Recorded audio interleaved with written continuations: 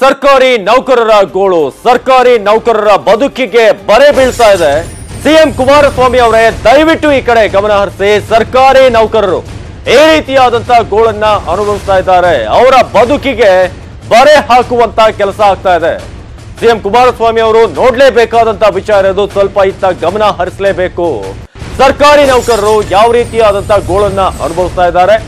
ಸತತ ಕಳೆದ 6 ತಿಂಗಳಿಂದ ಅವರಿಗೆ ಸರಿಯಾಗಿ ಸಂಬಳ ಕೊಡ್ತಾ ಇಲ್ಲ. ಅವರಿಗೆ ಹಬ್ಬ ಇಲ್ಲ, ಹರಿದಿನ ಇಲ್ಲ, ಸಂಭ್ರಮ ಅಂತೂ ಅವರು ಮರ್ತೇ ಬಿಟ್ಟಿದ್ದಾರೆ. ಆ ರೀತಿಯಾದಂತಹ ಪರಿಸ್ಥಿತಿ, ನೌಕರರ ಕೈಲಿ ಬಿಡಿಗಾಸಿಲ್ಲದೆ ಪರದಾಡುವಂತಹ ಪರಿಸ್ಥಿತಿ ನಿರ್ಮಾಣವಾಗಿದೆ.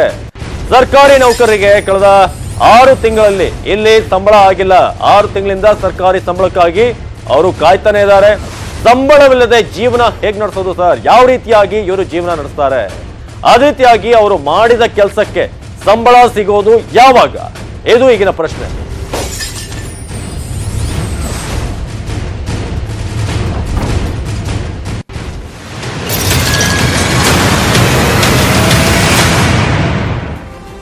ಅಷ್ಟಕ್ಕೂ ಯಾವ ಇಲಾಖೆಯಲ್ಲಿ ಸಂಬಳ ಕೊಡ್ತಾ ಇಲ್ಲ, ಏನಾಗ್ತಾ ಇದೆ, ಅಲ್ಲಿ ಏನೇನೆಲ್ಲ ಆಗ್ತಿದೆ, ಬನ್ನಿ ನೋಡ್ಕೊಂಡ್ ಬರೋಣ.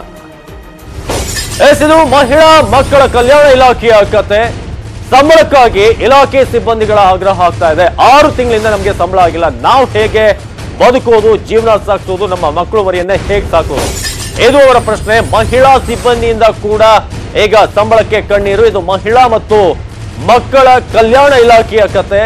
ಸಂಬಳಕ್ಕಾಗಿ ಇಲಾಖೆಯ ಸಿಬ್ಬಂದಿಗಳ ಆಗ್ರಹ ಆಗ್ತಿದೆ. ನಮಗೆ 6 ತಿಂಗಳಿಂದ ನಮಗೆ ಸಂಬಳ ಬಂದಿಲ್ಲ. ಮಹಿಳಾ ಸಿಬ್ಬಂದಿ ಕಣ್ಣೀರಾಗ್ತಾ ಇದ್ದಾರೆ ತಮ್ಮ ಸಂಬಳಕ್ಕಾಗಿ. ಸಂಬಳವಿಲ್ಲದೆ ಮಕ್ಕಳಿಗೆ ತುತ್ತು ಅನ್ನ ನೀಡೋದಕ್ಕೂ ಕೂಡ ಕಷ್ಟ ಅಂತ ಪರಿಸ್ಥಿತಿ ಇದೆ. ಸಂಬಳ ಇಲ್ಲದೆ ನಾವು ಮಕ್ಕಳನ್ನು ಕೂಡ ಸಾಕಕ್ಕಾಗ್ತಿಲ್ಲ. ಎಷ್ಟು ಟೈಮ್ ಅಂತ ನಾವು ಕಾಯೋದು ಸಂಬಳಕ್ಕೆ, ಎಷ್ಟು ಅಂತ ಸಾಲ ಮಾಡೋದು. ವೇತನ ಇಲ್ಲದೆ ನೌಕರರ ಜೀವನ ಬಹಳ ಕಷ್ಟಕ್ಕೀಡಾಗಿದೆ. ಸರ್ಕಾರಕ್ಕಿಂತ ಖಾಸಗಿ ಕಂಪನಿಗಳೇ ಬೆಸ್ಟ್ ಅನ್ನೋ ಒಂದು ನಿರ್ಧಾರಕ್ಕೆ ಅವರು ಬಂದಿದ್ದಾರೆ. ಈ ರೀತಿಯಾಗಿ ಅಭಿಪ್ರಾಯವನ್ನ ಅವರು ವ್ಯಕ್ತಪಡಿಸ್ತಾ ಇರೋದು. ಮುಂದಿನ ತಿಂಗಳು ಸಂಬಳದ ಭರವಸೆ ಕೊಡ್ತೀವಿ ಅಂತ ತಿಂಗಳು ಈಗ ಪೋಸ್ಟ್ಪೋನ್ ಮಾಡ್ತಾ ಹೋಗ್ತಿದ್ದಾರೆ. ಭರವಸೆಯನ್ನು ಕೊಟ್ಟರು ಕೂಡ 3 ತಿಂಗಳ ವೇತನ, ಉಳಿದ ಸಂಬಳಕ್ಕಾಗಿ ಮತ್ತೆ ಕಾಯ್ಬೇಕಾ ಸರ್? ಇದು ಪ್ರಶ್ನೆ. ಯಾಕಂದ್ರೆ ಕೊಟ್ಟರು ಕೂಡ 3 ತಿಂಗಳು ಕೊಡ್ತಾರಂತೆ. ಅದಾದ ನಂತರ ಇನ್ನು 3 ತಿಂಗಳಕ್ಕೆ ಎಷ್ಟುವರೆಗೆ ಕಾಯ್ಬೇಕು ನಾವು? ಇಲಾಖೆಯಲ್ಲಿ ಒಟ್ಟು 7,500ಕ್ಕೂ ಹೆಚ್ಚು ಸಿಬ್ಬಂದಿ ಇದ್ದಾರೆ. ಒಟ್ಟಿಗೆ ಎಲ್ಲರ ಸಂಬಳವನ್ನ ಕೊಡೋದು ಯಾವಾಗ? ಸಿಎಂ ಸಚಿವೆ ಜಯಮಾಲಾ ನೌಕರರಿಗೆ ಇದೀಗ ಅವರಿಬ್ಬರಿಗೂ ಕೂಡ ನೌಕರರ ಒಂದು ಕಷ್ಟ ಗೊತ್ತಾಗ್ತಾ ಇಲ್ವಾ? ಎಷ್ಟು ಜನ? 7,500 ಜನ ಇದ್ದಾರೆ. 6 ತಿಂಗಳಾಯ್ತು, ಸಂಬಳ ಆಗಿಲ್ಲ. ಮಹಿಳೆಯರು ಅಲ್ಲಿ ಕಣ್ಣೀರು ಹಾಕ್ತಾ ಇದ್ದಾರೆ. ಯಾವ ರೀತಿಯಾಗಿ ನಾವು ಜೀವನ ಸಾಗಿಸೋದು ಅಂತ. ಮುಂದಿನ ತಿಂಗಳು ಕೊಡ್ತೀನಿ ಅಂತ ಹೇಳಿದ್ದಾರೆ. ಅದು ಕೊಟ್ಟರೂ ಕೂಡ ಕೇವಲ 3 ತಿಂಗಳಿಂದ ಮಾತ್ರ. ಅಧಿಕಾರಿಗಳು ಸರ್, ಈಗ ನಮಗೆ 6 ತಿಂಗಳಿಂದ ಸಂಬಳ ಆಗದೆ ಇರೋದ್ರಿಂದ ಸಿಬ್ಬಂದಿಗಳು ಮತ್ತು ನಾವು ಅಧಿಕಾರಿಗಳು ಬೇರೆಲ್ಲ, ಸಿಬ್ಬಂದಿ ಬೇರೆಲ್ಲ, ಎಲ್ರಿಗೂ ತುಂಬ ತೊಂದರೆ ಆಗ್ತಾ ಇದೆ. ಆ ತೊಂದರೆ ಎಷ್ಟರ ಮಟ್ಟಿಗೆ ಆಗಿದೆ ಅಂದರೆ, ಸಂಬಳ ಕೊಟ್ಟಿಲ್ಲ, ಇದು ಬಾಡಿಗೆ ಕೊಟ್ಟಿಲ್ಲ ಮನೆಗೆ, ಅವ್ರ ಮನೆಗೆ ಮಕ್ಕಳ ಫೀಸ್ ಕಟ್ಟೋಕ್ಕೆ ತೊಂದರೆ ಆಗಿದೆ ಅಂತೇಳಿ ನಮ್ಮ ಒಂದು ಕೆಲವು ಸೂಪರ್ವೈಸರ್ಗಳು ನನ್ನ ಹತ್ರ ಬಂದು ಭಾಳ ದುಃಖದಿಂದ ಹೇಳ್ಕೊಂಡ್ರು. ಈಗ ಇದನ್ನು ನಾವು ಕೂಡ ಜಿಲ್ಲಾ ಕಚೇರಿಗೂ ಬರ್ತೀವಿ. ಜಿಲ್ಲಾ ಕಚೇರಿಯಿಂದ ಈಗಾಗಲೇ ಪ್ರಧಾನ ಕಚೇರಿಗೂ ಈ ಪತ್ರ ವ್ಯವಹಾರ ನಡೆದಿದೆ. ಆದರೆ ಇವತ್ತಿನವರೆಗೂ ನಮಗೆ ಸಂಬಳ ಆಗಿಲ್ಲ. ವೇತನ ಆದಾಯದಿಂದನೂ ಅವ್ರ ಸಂಬಳನೇ ಕಂಡಿಲ್ಲ, ಇದುವರೆಗೂ ನೋಡೇ ಇಲ್ಲ. ಆ ರೀತಿಯಾಗಿ ಕೆಲಸ ಮಾಡ್ತಕ್ಕಂಥ ಎಂಪ್ಲಾಯ್ಸ್ ಇದ್ದಾರೆ. 6 ತಿಂಗಳ ಸಂಬಳ ಕೊಡ್ತಾ ಇದ್ರೆ ಅವರ ದಿನನಿತ್ಯ ಜೀವನದ ವ್ಯವಸ್ಥೆಗಳು ಯಾವ ರೀತಿ ಇರ್ತವೆ? ಆ ನಿಟ್ಟಿನಲ್ಲಿ ಈಗಾಗಲೇ ಮನವಿಗಳನ್ನು ಮಾನ್ಯ ಆಯುಕ್ತರಿಗೆ ಮತ್ತು ನಿರ್ದೇಶಕರಿಗೆ ಎಲ್ಲರಿಗೂ ಮಾಡಿಕೊಂಡ್ರೆ ಸತಿ ಅವರು ಕರೆಕ್ಟ್ ಅದನ್ನ ನಿಭಾಯಿಸುವಲ್ಲಿ ಸಂಬಳ ಕೊಡೋದ್ರಲ್ಲಿ ವಿಫಲರಾಗಿದ್ದಾರೆ. ಪ್ರತಿ ತಿಂಗಳು 1ನೇ ತಾರೀಕು 5ನೇ ತಾರೀಕು ಒಳಗಾಗಿ ದಯಮಾಡಿ ಸಂಬಳ ಕೊಡುವಂತ ಕೆಲಸ ಆಗಬೇಕು ಅಂತಕ್ಕಂಥದ್ದು ನಮ್ಮ ಮನವಿ ಆಗಿದೆ. ಮುಂದಿನ ದಿನಗಳಲ್ಲಿ ನೀವೇನಾದ್ರೂ ಈ ರೀತಿ ಆದ್ರೆ ನಾವು ಸರ್ಕಾರಿ ನೌಕರ ಸಂಘದಿಂದ ಮಹಿಳಾ ಮತ್ತು ಮಕ್ಕಳ ಕಲ್ಯಾಣ ಇಲಾಖೆಯಲ್ಲಿ 6 ತಿಂಗಳಾಯ್ತು, ಇನ್ನೂ ಕೂಡ ಸಂಬಳ ಆಗಿಲ್ಲ. ಕಾಯ್ತಾನೆ ಇದ್ದಾರೆ ಅವರು. ಇವತ್ತು ಕೊಡ್ತೀವಿ, ಮುಂದಿನ ತಿಂಗಳು ಕೊಡ್ತೀವಿ ಅಂತ ಆಟ ಆಡ್ತಾನೆ ಇದ್ದಾರೆ. ಆದ್ರೆ ಈಗ ಒಂದು ವೇಳೆ ಕೊಟ್ಟರು ಕೂಡ ಕೇವಲ 3 ತಿಂಗಳಿನ ಸಂಬಳವನ್ನ ಕ್ಲಿಯರ್ ಮಾಡ್ತಾರಂತೆ. ಇದು ಈಗಿನ ಸಮಸ್ಯೆ. ಮುಂದಿನ ತಿಂಗಳು ಸಂಬಳದ ಭರವಸೆಯನ್ನ ಕೊಟ್ಟಿದ್ದಾರೆ. ಆ ರೀತಿಯಾಗಿ ಆ ಸ್ಟೋರಿಯನ್ನ ನಾವು ಇವತ್ತು ಎಕ್ಸ್ಕ್ಲೂಸಿವ್ ಆಗಿ ನಿಮ್ಗೆ ತೋರಿಸ್ತಾ ಇದ್ದೀವಿ. ಶರಣ ಹಂಪಿ ಈ ಬಗ್ಗೆ ಹೆಚ್ಚಿನ ಮಾಹಿತಿಯನ್ನು ಕೊಡೋದಕ್ಕೆ ನಮ್ಮ ಜೊತೆ ದೂರವಾಣಿ ಸಂಪರ್ಕದಲ್ಲಿದ್ದಾರೆ. ಶರಣ ಹಂಪಿ, ಈಗ 6 ತಿಂಗಳಾಯ್ತು, ಇನ್ನೂ ಕೂಡ ಸಂಬಳ ಆಗಿಲ್ಲ ಅನ್ನೋದು, ಏನೇನು ತೊಂದರೆಗಳನ್ನ ಅನುಭವಿಸ್ತಿದ್ದಾರೆ, ಏನ್ ಕಾರಣ ಕೊಡ್ತಿದ್ದಾರೆ ಈ ಒಂದು ಡಿಲೇಗೆ?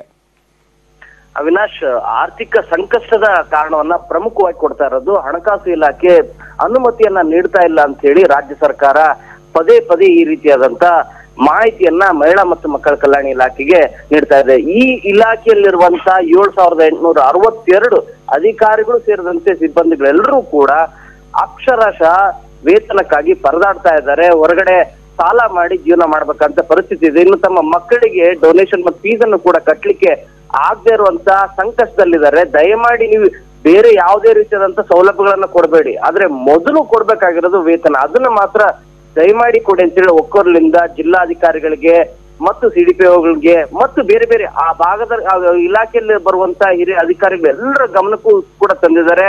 ಇಲಾಖೆ ಅಧಿಕಾರಿಗಳು ಕೂಡ ಹಣಕಾಸು ಇಲಾಖೆ ಅಧಿಕಾರಿಗಳಿಗೆ ಪ್ರತಿ 2 ದಿನಕ್ಕೊಮ್ಮೆ ಅವರಿಗೆ ಮನವಿ ಮಾಡ್ಕೊಳ್ತಾನೆ ಇದ್ದಾರೆ. ಆದ್ರೆ ಇದುವರೆಗೂ ಕೂಡ ಸಂಬಳ ಆಗಿಲ್ಲ. 6 ತಿಂಗಳು ಆಯ್ತು, ಇದುವರೆಗೂ ಕೂಡ ವೇತನ ಭಾಗ್ಯ ಸಿಕ್ಕಿಲ್ಲ. ಇನ್ನೂ 1 ತಿಂಗಳ ನಂತರ ವೇತನ ಸಿಗ್ತದೆ ಅನ್ನುವಂತ ಭರವಸೆಯನ್ನ ಕಳೆದ 2 ದಿನಗಳಿಂದ ಅಂದ್ರೆ ನ್ಯೂಸ್ 18 ಯಾವಾಗ ವರದಿ ಮಾಡ್ಲಿಕ್ಕೆ ಇಲಾಖೆಗೆ ಹೋಯ್ತು ಎಚ್ಚೆತ್ಕೊಂಡಂತ ಅಧಿಕಾರಿಗಳೆಲ್ಲರೂ ಕೂಡ ಅದು ಬೆಂಗಳೂರಿನ ಅಧಿಕಾರಿಗಳು ಕೂಡ ಗಮನಕ್ಕೆ ಬಂದಿದೆ. ಅವರು ಇನ್ನೊಂದು ತಿಂಗಳಲ್ಲಿ ಸಂಬಳವನ್ನ ಕೊಡ್ತೇವೆ ಅನ್ನೋ ಮಾತನ್ನು ಹೇಳಿದ್ದಾರೆ. ಇದಕ್ಕೆ ಪ್ರತಿಯಾಗಿ ಮಹಿಳಾ ಮತ್ತು ಮಕ್ಕಳ ಕಲ್ಯಾಣ ಇಲಾಖೆಯ ಅಧಿಕಾರಿಗಳು ಸಿಬ್ಬಂದಿಗಳು ಹೇಳೋದಂದ್ರೆ ಈ ಸಾರಿ ಸಂಬಳ ಏನಾದ್ರು ಕೊಟ್ರೆ ಅಂದ್ರೆ ಮುಂದಿನ ತಿಂಗಳು ಸಂಬಳ ಏನಾದ್ರು ಕೊಟ್ರೆ ಅದು 3 ತಿಂಗಳವರೆಗೂ ಸಂಬಳ ಕೊಟ್ರೆ ಕೊಡ್ಬೋದು ಸರ್, ಇಲ್ಲಾಂದ್ರೆ ಅದನ್ನು ಕೂಡ ಕೊಡ್ಲಿಕ್ಕೆ ಆಗೋದಿಲ್ಲ. ಈ ವೇತನದ ಸಮಸ್ಯೆ ಇನ್ನೂ ಕೂಡ ಮುಂದುವರಿತದೆ. ಈ ಬಗ್ಗೆ ಮುಖ್ಯಮಂತ್ರಿಗಳೇ ನಮಗೆ ಪರಿಹಾರ ಮಾಡ್ಬೇಕಂತೇಳಿ ಒಕ್ಕೂರ್ಲಿಂದ ಮನವಿಯನ್ನ ಮಾಡ್ಕೊಳ್ತಾ ಇದ್ದಾರೆ. ಅವಿನಾಶ್, ಎಸ್, ಧನ್ಯವಾದ ಮಾಹಿತಿಗಾಗಿ ಶರಣ ಹಂಪಿ. ಎಸ್, ಇದು ಇದೀಗ ನೀವು ನೋಡ್ತಾ ಇದ್ರಿ ಸಂಬಳ ಕೊಡಿ ಪ್ಲೀಸ್ ಅಂತ ಒತ್ತಾಯವನ್ನ ಮಾಡ್ತಿರೋದು. ಮಹಿಳಾ ಮತ್ತು ಮಕ್ಕಳ ಕಲ್ಯಾಣ ಇಲಾಖೆಯಲ್ಲಿ ಸಂಬಳವನ್ನ ಜನ ನೋಡಿಲ್ಲ 6 ತಿಂಗಳಿಂದ. ಆ ರೀತಿಯಾಗಿ ಸಂಬಳ ಬರ್ದೇ ಇದ್ರು ಕೂಡ ಪಾಪ 6 ತಿಂಗಳ ಬಂದು ಕೆಲಸ ಮಾಡ್ತಿದ್ದಾರೆ. ಇದೀಗ ಪರಮೇಶ್ವರಪ್ಪ ನಮ್ಮ ಜೊತೆ ದೂರವಾಣಿ ಸಂಪರ್ಕದಲ್ಲಿದ್ದಾರೆ, ಸಿಡಿಪಿಒ. ನಮಸ್ತೆ ಪರಮೇಶ್ವರಪ್ಪ ಅವರೇ, ನನ್ನ ಧ್ವನಿ ಕೇಳಿಸ್ತಿದ್ಯಾ? ಕೇಳಿಸ್ತಾ ಇದೆ ಸರ್. ಎಸ್, ಈಗ 6 ತಿಂಗಳಿಂದ ಸಂಬಳ ಆಗಿಲ್ಲ, ಏನೇನ್ ತೊಂದರೆ ಆಗ್ತಿದೆ ಈಗ, ಯಾಕೆ ಇಷ್ಟು ಡಿಲೇ ಆಗ್ತಿದೆ ಇದು ಅಂತ?